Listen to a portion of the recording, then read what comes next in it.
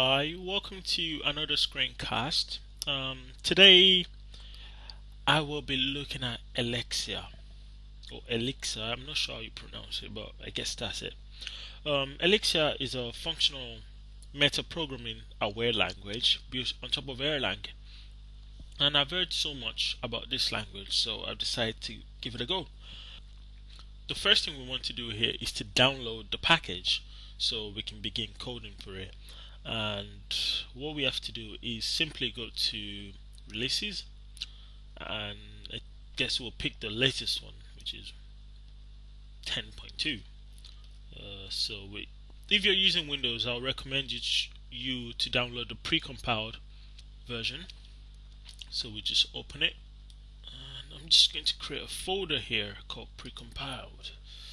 So just make things a lot easier. Folder E. So what you now do is just copy this over to the precompiled folder, and the next step is we need the location of our Erlang directory here. So if we open the precomp, now that we're in the Erlang directory, we see the bin, the lib, and the RAL. What you simply just do is copy and paste everything over, and since I have it installed already, we just override it, I guess. Doesn't do much. So continue. Yep.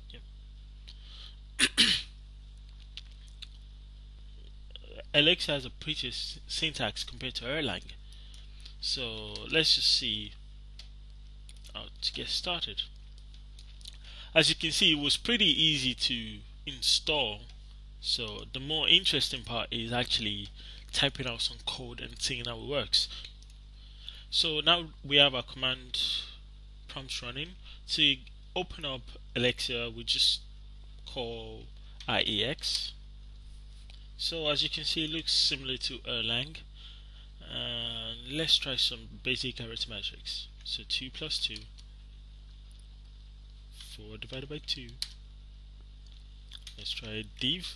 If you've noticed, we don't have to put a period sign at the end of each line, which it's a pretty good thing because you get carried away sometimes with a period with Erlang, and that shows up errors here and there.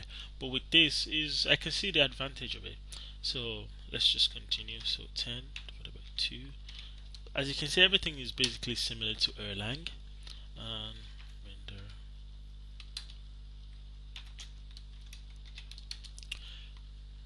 Yeah. Let's try something more complex, like let's have A is a variable that A is a list that contains 5 items. So 1, 2, 3, 4, 5. And yeah.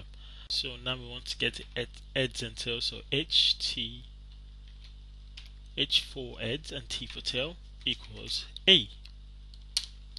And H will give us the first character, which is going to be the head, which we expect it to be 1, and T will be the rest of the list.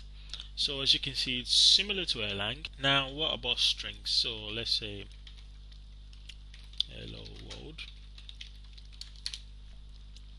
String concatenation. So we're going to have, well, a string is a character array, so let's say hello world.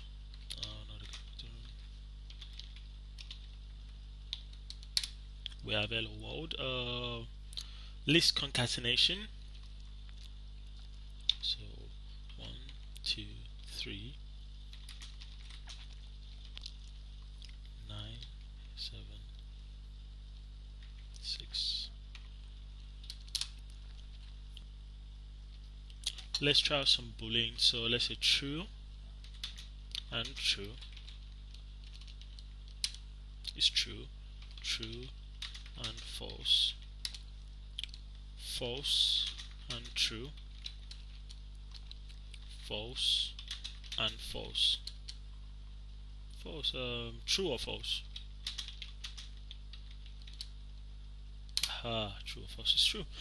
So that's it for today. I just wanted a quick overview of Elixir because I'm very interested in it, and I'm hoping it will go far since concurrency is the big thing now. So till next time, take care.